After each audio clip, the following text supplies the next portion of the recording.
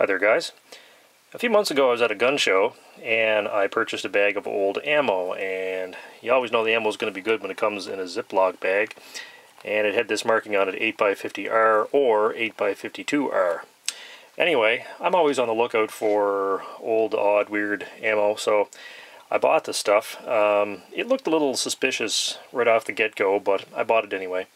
Took it home and measured it, and turns out it is 8x50R, which, by the way, I have no particular use for at the moment. However, the ammunition had soft point bullets loaded into it, and quite clearly, by looking at the head stamps, this should be military stuff. Anyway, I decided I would pull it apart to see what was inside it. And, well, anyway, let me show you what I found. Now, I've got all the powder from the rounds dumped into this container here, and we'll pour some out because it might show up a little bit better here. If we have it on a nice white background, we'll sprinkle it around and see if we can get a close-up, and I can show you sort of my concerns, and this is why you probably shouldn't shoot other people's reloads. So hopefully this will show up when we get zoomed in good and close. If the camera will focus. Come on now, focus. There we go. Now if you look at the powder that you can see laid out here, you'll notice that there is extruded stick powder, kind of like IMR powder. There is also some cut sheet flake type powder, the kind of stuff that the Germans and Austrians, some other European places, loaded into cartridges. And there's also some spherical powder mixed in here. So these cartridges were loaded with a mixture of 3 different types of powder, at least 3 different types of powder. God knows what kind of powder they were. And this was not me opening up all the cartridges and dumping them together and mixing them up. The mixture was present in the individual cartridges. So you'd open a cartridge up, you'd pour the powder out, and it would have these 3 different kinds of powder all mixed together. And they may be rifle powder or they may not be. I have no idea what they are. So obviously not something you would want to fire.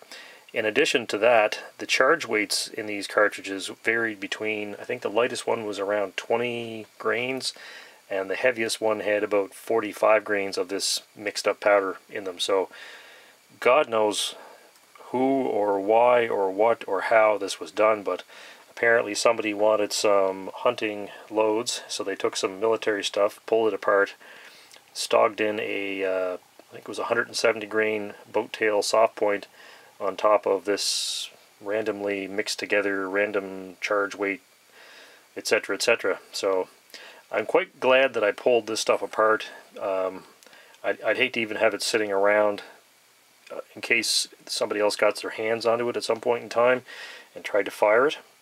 So I'm kind of pleased that it's pulled apart now, and I can dispose of the powder properly. And if nothing else, well, we've got the primed cartridge cases, although I'm not so sure how good those primers would be anymore. But anyway, I probably paid more for this ammo than I should have, but sometimes you have to pay for lessons in life, and this wasn't a terribly expensive one. And I'll just show you the head stamps that were mixed in with these. We have, I think that's a stylized stylized H and A superimposed over each other at the top there. And this one's, let's say, 36, 39, 40. Most of them were marked 1940. A little different head stamp there. ML, I think that is superimposed over each other, 1941.